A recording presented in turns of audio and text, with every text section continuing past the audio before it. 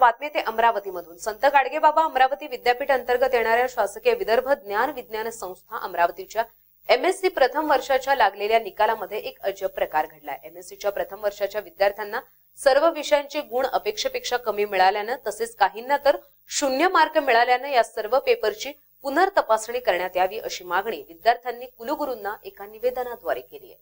विद्यार्थ्यांनी 70 ते 75 मार्कांचे पेपर सोडवले असताना विद्यार्थ्यांना 10 ते 12 मार्क मिळालेत, तर काही विद्यार्थ्यांना 0 गुण मिळाले असून या पेपरचं पुनर्मूल्यांकन करण्यात यावं। तसेच रीचेकिंगचा 10 दिवसांचा अवधी दिला तो कमी आहे। जोपर्यंत आम्हाला न्याय मिळत नाही तोपर्यंत आम्ही रीचेकिंगचा फॉर्म भरणार नाही। यामध्ये रीचेकिंगची तारीख निघून गेली तर याला विद्यापीठ प्रशासन जबाबदार असेल अशी भूमिका विद्यार्थ्यांनी घेतली आहे।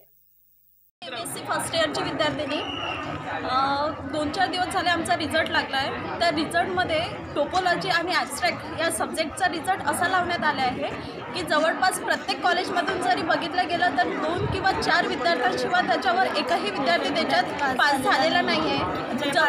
त्यांना मार्क्स पण चांगले नाही आहे। सो 72 मार्काचा पेपर सॉल्व करून जर मार्कशीटवर 18 मार्क येत असतील तर याचा परिणाम विद्यार्थ्यांवर होत आहे, जेणेकरून आर्थिक त्रास होतच होत आहे, आम्हाला मानसिक त्रास त्यापेक्षा जास्त होत आहे। कारण की एवढं कष्ट करून जर मार्कशीटवर एवढा येत असेल तर कोणत्याही विद्यार्थ्यांना वाईट वाटणारच आहे। दरवर्षीप्रमाणे यावर्षी ही चेकिंग जवळपास अशीच झाली आहे। पुन्हा हे असा प्रोग्राम पुन्हा असं काही होऊ नये यासाठी आज आम्ही इथे सर्व विद्यार्थ्यांनी सर्व कॉलेजच्या विद्यार्थ्यांनी अमरावती युनिव्हर्सिटीचे इथे एकट्ठा झालेला आहे।